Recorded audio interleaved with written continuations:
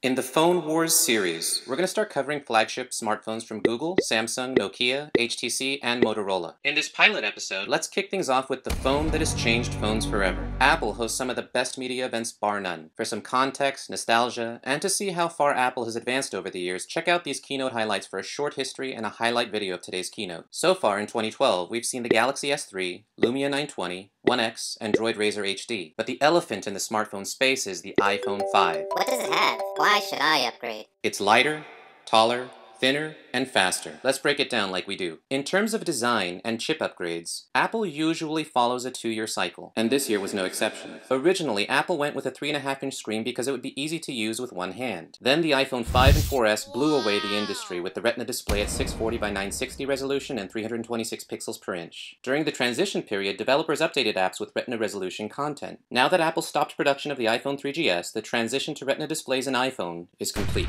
The iPhone 5 is the third major redesign. The screen is bigger, taller by ½ inch. To be specific, with a resolution of 640 by 1136 at 326 ppi. So what? You get a 5th row of icons and more reading space. Apple usually focuses on narrow, unified product lines for one main reason. Software development and content creation is way easier with a standard screen size. Just ask any Android developer. Over time, good apps will be iPhone 5 optimized with an increase in touch targets, and the transition could be complete by 2015. In the meantime, old apps will be letterboxed. Second, it's thinner and lighter. Gorilla Glass 2 makes the device thinner while still resisting scratches, and the metal back should limit the number of people who have to live with this. Also, most touch devices layer sensors on top of the screen's color filters. In the iPhone 5, the touch sensors and color filters are fused together, giving 44% better color saturation and reducing glare. This, together with the metal back, reduces the thickness from 9.3 to 7.6 millimeters. It lost some weight too, going from 140 grams to 112 grams, making it 20% lighter. I need to do that too. The headphone jack at the bottom mimics the iPod, and for me this makes it easier to tuck it away in my pocket. Lastly, the 9-year-old 30-pin dock connector shrank to a 9-pin lightning connector. But don't worry, Apple will sell you proprietary adapters for legacy accessories and docks. Finally, it comes in the same 2 colors, white or black. Now let's look at the guts. First, data speeds more than doubled. Saving a comparison of wireless carriers for another episode, with 4G LTE, most people can expect Wi-Fi level data speeds. Also, the Wi-Fi itself was upgraded to dual-channel 802.11n, and the new A6 processor benefits from the die shrink, improving performance and power efficiency. Check out Chip Wars episode 8 for an overview. The battery's better, with 8 hours of talk time or 10 hours of Wi-Fi browsing. The 8-megapixel camera has a more durable sapphire lens cover, and the enhanced image processor on the A6 chip does a better job at color matching. But the highlight is the panorama feature, allowing for a 28-megapixel photo. The front camera is now 720p for higher quality FaceTime calls, if your carrier supports it. There's now 3 microphones for voice recognition, noise cancellation, and more natural sounding voice calls. Apple is also throwing in a noise cancelling earpiece. There's more information coming out, so subscribe for the next episodes covering a hands-on review, iPhone 5 accessories, the iPod lineup refresh, and a US wireless carrier review. Sorry, international viewers. Thanks subscribers for supporting the channel with your likes and comments for as long as you have. Your input keeps this channel fresh, but I need to ask you for a small favor. Please share this video to people who might benefit from it. For new viewers, hit that subscribe button on YouTube, or better yet, check the box for email notifications and follow me on Twitter to stay updated. It helps me figure out when the videos are great, meh, or fail. Talk to you all in the next one.